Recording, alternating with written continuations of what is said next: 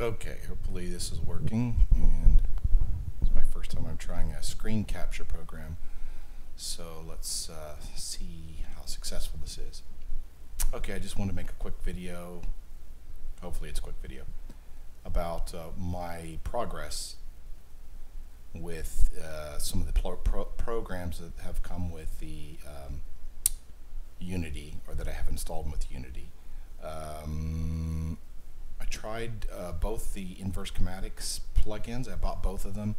One is called 3D Puppet, and the other is called BioIK. I'm having troubles with the BioIK because I think it's passing or it's skipping over the rotational values because it's using the IK chain to make new rotational values. So these values didn't seem to do anything at all in BioIK. So for this test I'm using the Puppet 3D, but I don't think this is necessarily the correct solution for it as well. So here's BioIK, and this is the demo scene that came with the, I think it's called Puppet. Let me see if I can find it.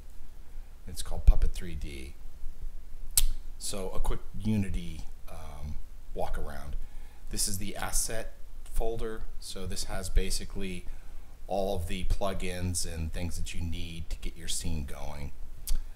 This is the hierarchy. So if you have set up, you have inverse schematics set up, or just the components that are in the scene. So it's really neat. So you need this window kind of just tells you, this is basically puts everything into folders nice and neat for your project. Then you have the inspector, which basically tells you what is in the stack for each part. So if you choose a part over here, so in this instance we're going to move the head, which is going to move the servos, which is down here.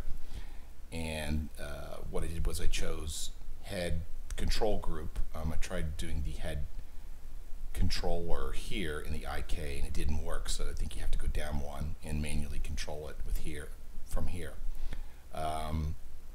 So I don't know if this is a complete IK setup yet. I'm still working on it. So this worked out successfully. So if I go to another object and choose it, you're not going to see the Unity plugin, which I've already plugged in the items that needed to be here for the head to connect to the head. But if I chose another item like neck, you're not going to see those items there. It's just so you're going to see positional information, rotational information, scale information, and then add component.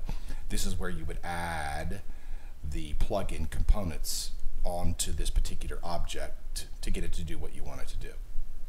So hopefully that understands. So you really only need three parts of Unity, and that's the inspector, that's the hierarchy, and project. And really these two are just allowing you to choose what you want on screen. And over here the inspector is like the most important part. But this is obviously what we want to try to avoid using, is this Unity plugin, which I downloaded, which does some great things, but is really flaky. I mean, I'll be curious to see if I can get through this tutorial without it crashing or freezing. It just freezes up Unity really badly, but it's the part that we want to replace and get Unity talking with EasyB directly, so that we could skip all this other stuff. But for this demonstration, I went ahead and set up the head ahead of time with these two rotational values for the head moving left and right and moving up and down, just to move these two servos that I have in the middle of the screen down here. So what I have is the other cool thing that the program does is, once you set up the servos and attach them to the rotational values, it automatically creates a sketch for you that you then export the sketch, and it goes right out to the Arduino and sets everything up so that you can you don't have to do anything more once that sketch has already been uploaded for a particular character. So let me give you kind of a rundown of the things that I had to do to set up just this head for its rotational value. So here we have the app, which allows you to guess, export out once you set these other items up down below. You have the COM serial port. This tells you what port you're connected into, and the baud rate is automatically set at 115.2. I don't know if that's changeable, but that's where the default was, and I'm leaving it there. And then we have two generic servos that we set up, 1 and 2. One is tracking one. Okay. Oh, first, yes. For each, once you each set up each one, then you need to set up an ID, just like we would in Easy Builder. So for this instance, this is ID number 0, and this is ID 1, and this is connected to the board on pin 2, and this is on pin 4. So, but each one of these ID numbers has to be different for each servo. So if I added more servos, just like you do, you plug the servo into the board, you have to have an ID number to find it. This is ID 0, ID 1, 2, 3, 4, is for as many servos as you have. Then we have these two which are connected and added in, and they are for basically this is like variable watch in Easy Builder. This is watching for the rotational value of whatever I want it to look for. So for in this instance, I'm looking for the Z value or the rotational value that's up here, right here. This is going to read that value for one servo, and then this will do the Y value for the other servo.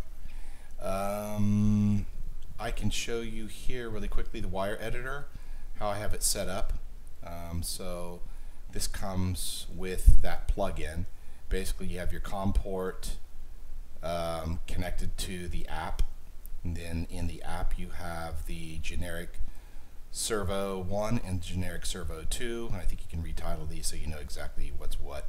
But you can see here where it has the ID 0 and the pin number, ID number, pin number, and then the two owners then go into the app. So these are I don't know if any of you have ever used wiring, but it basically is just like a little cable. So if I click on this, it disconnects it, and then you bring it where you want it to connect, and it lights up white where is the most logical place for it to be plugged into. So plugged into here. And then we have the rotational axis. So this is a watcher. This is a watcher waiting for data to come in. Then it's getting that angle. It's outputting that angle into the generic servo, and then that's going out to the app, and then from the app out to the serial command, and then to the actual servos themselves.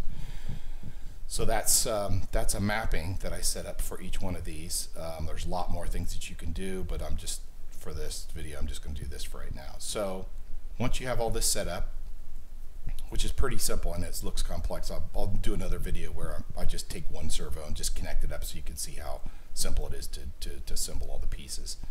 But anyway, so we'll close this out.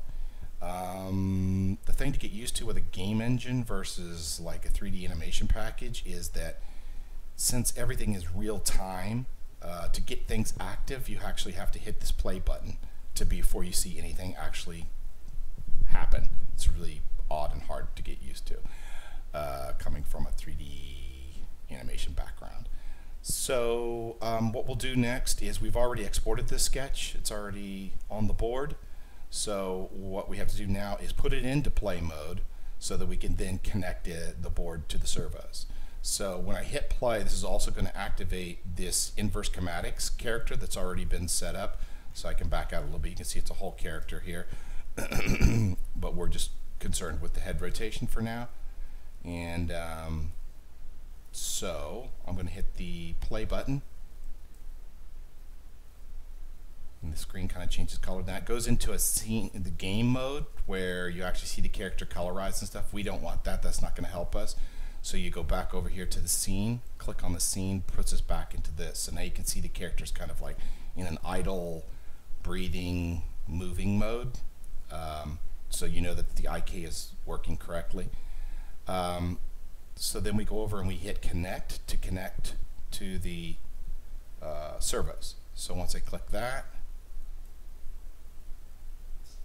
okay, so then you saw the servos down here jump into position. So now when I move this rotational value, It's as close to, I mean, I'm watching the head and the servo. You can't see them both at the same time, but they are moving absolutely in real time with one another. And then we have the other one. And you can see as I'm tilting the head, the rotational values are changing up here, and then these down here are then grabbing that rotational value. You can also set a minimum angle and a maximum angle here. Hopefully all of this we would be controlling inside Easy Builder, so we wouldn't have to deal with this within here. But for now it's here. It's for 180 degrees. You have a calibrated angle, you have a minimum angle, a maximum angle, in this case minus 90, positive 90 with 0 being in the neutral position. And as I move, then this angle will change based on the input value of X, Y, or Z on the rotational value, whichever one we're bringing in. So if I move it down, you might be able to see them move as I move. There you go. So you can see the angle changing as I'm moving over here, as I'm moving the head. And same thing with this one.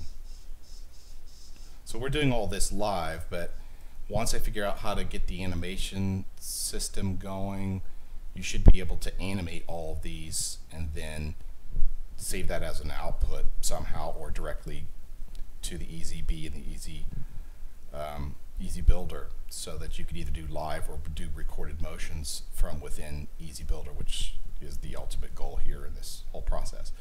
But anyways, hopefully this kind of gets us on the road, this path that we've been talking about for a couple of years, it seems like now, but this is getting us extremely closer. But let's figure a way how to get away from having to deal with the Arduino. I don't even know how you say it.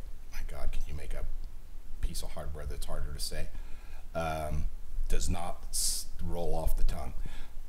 But anyways, if we can figure a way how to get away from all of this and talk directly, maybe with HTTP server, maybe it's with a plugin, I don't know which is the best route to travel, but I think this could be some pretty cool stuff.